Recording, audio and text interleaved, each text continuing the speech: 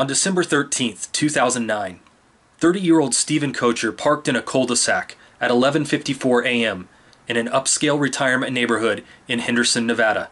Steven was last seen on a neighbor's surveillance camera walking up Evening Light Street at 12 p.m., and he was never seen again. For over a decade, many of the details of his disappearance have been shrouded in secrecy by the Henderson Police Department. But all that changed in December of 2020, when details of his case were released to the public for the first time.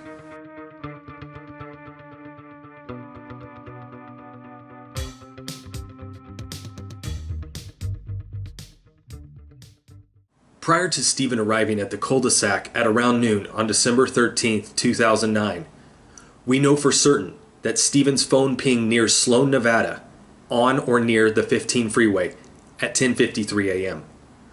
We are certain of this because we have the GPS coordinates for this phone call supplied to us by the St. George Police Department, as well as the cell tower ping location supplied to us by the unofficial phone ping records.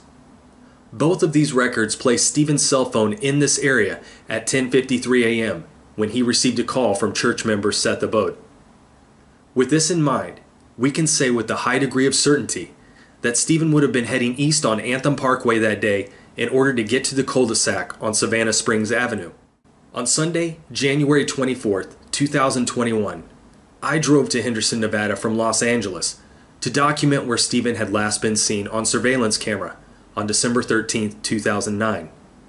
I also wanted to document some of the locations where Steven's phone had pinged on the afternoon of December 13th, 2009, as well as the ping location for the morning of December 14th, 2009.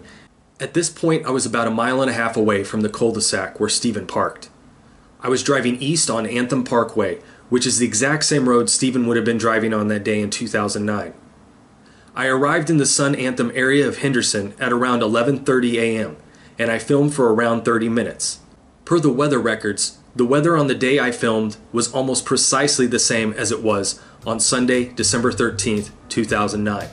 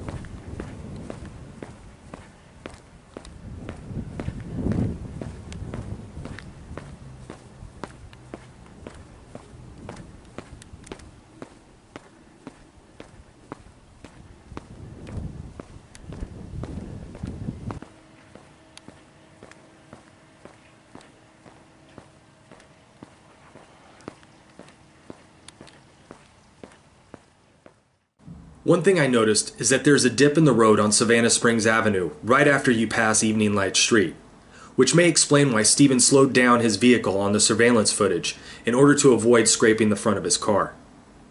I tried to park in the exact same spot in the cul-de-sac where Steven had parked. Notice the two cracks on the pavement in the picture taken back in 2009 and how close I was able to imitate where Steven had parked. When I stepped back and looked at how Steven had parked, I noticed that Steven didn't park close to the edges of the cul-de-sac or in any precise way, but rather parked in a random, irregular way. This to me signifies that he wasn't going to be staying long wherever he was going. If he were going to pass out flyers, go to a job interview, or go to a meeting for any lengthy period of time, he would have parked in a more ordered and precise fashion. The manner in which he parked leads me to believe that he was just there to do something really quick and then get out of there. From the cul-de-sac where Steven parked, you can walk right into the desert.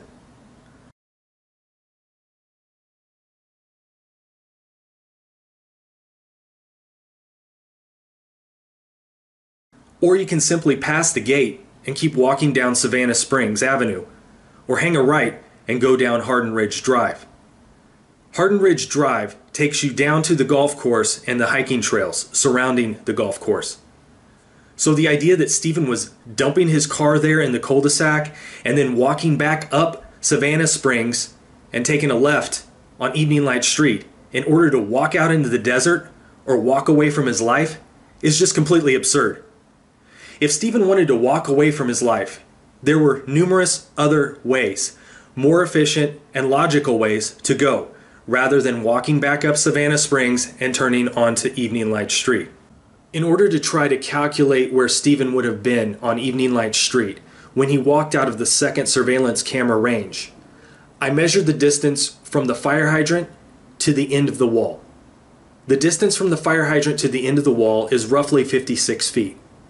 Using this 56 feet information, I measured 56 feet out on Savannah Springs Avenue and timed how long it took Steven to walk this distance on the surveillance camera. I then compared that to how many seconds there were between the time Steven passes the fire hydrant to when he walks out of camera range in the reflection on the van window. I know my calculation isn't precise because Steven may have changed his pace from when he was walking on Savannah Springs to when he was walking on Evening Lights. But I think that this calculation gives us a rough idea of where he would have been when he walked out of camera. Based upon my calculations, Steven would have been at this location on Evening Lights when he is seen for the last time on surveillance camera in the reflection of the van window. Now I want to discuss the object Steven is seen holding in the surveillance footage. For over a decade, it has been speculated that Steven was carrying a variety of objects, including a folder, binder, and even a backpack. I took multiple snapshots from the surveillance footage of Steven walking along Savannah Springs and Evening Lights, attempting to find the frames that best capture the object he is carrying. I then took these photos and enlarged them, applied various filters in order to accentuate the object. These photos you see here are the results of that process. Based on these results, I conclude that this object would have been approximately 12 to 14 inches in height and 12 to 14 inches in length. And it certainly would not have been a folder, slim binder, or anything overly slim, as there is some bulk to this object. Had this object been a backpack, Steven would have probably worn it, slung it over his shoulder, or we would have seen the backpack straps dangling down, which we don't. Had this been a computer bag or something with handles and a strap on it, once again, Steven probably would have carried it in his hand or slung the strap over his shoulder and carried it that way.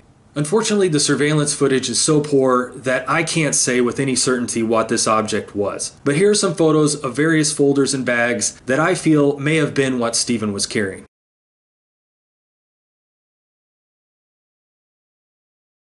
Using the unofficial ping records, I traveled to the first two ping locations for Steven's phone in the afternoon on December 13, 2009. I wanted to see if there was anything I could learn about these two locations. The first ping came in at 4:36 p.m. when Steven's landlord Brett Bishop called or texted him. The second ping came in at 6:58 and lasted till 6:59 p.m. when Steven's boss Travis called or texted him. Both of these locations I traveled to were cluttered with businesses, homes, and large parking lots. There was really no data to garner from either of these locations. The one thing I did notice was how new all the buildings, houses, and roads looked in these locations. It just begs the question, were these businesses and houses there back in 2009? The final ping location was the one of particular interest to me. This is the ping that reportedly came in at 7:04 a.m. on the morning of December 14th, 2009. I was struck by how industrial and still underdeveloped this area was. There were so many vacant lots and old factories that I felt like Steven's phone may still be laying out in a field or a ditch somewhere awaiting discovery.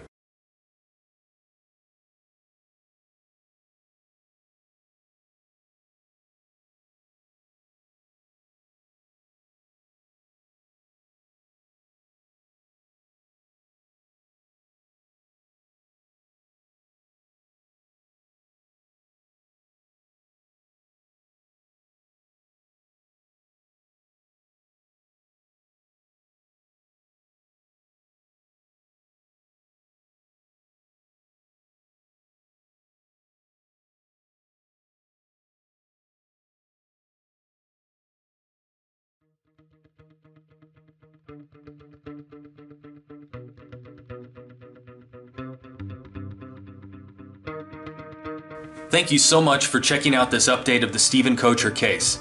If you have any information on the disappearance of Steven Koecher, please contact me, the Unfound Podcast, or the Henderson Police Department. I am offering a personal reward of $2,000 for any information that would help lead to the discovery of what happened to Steven Koecher.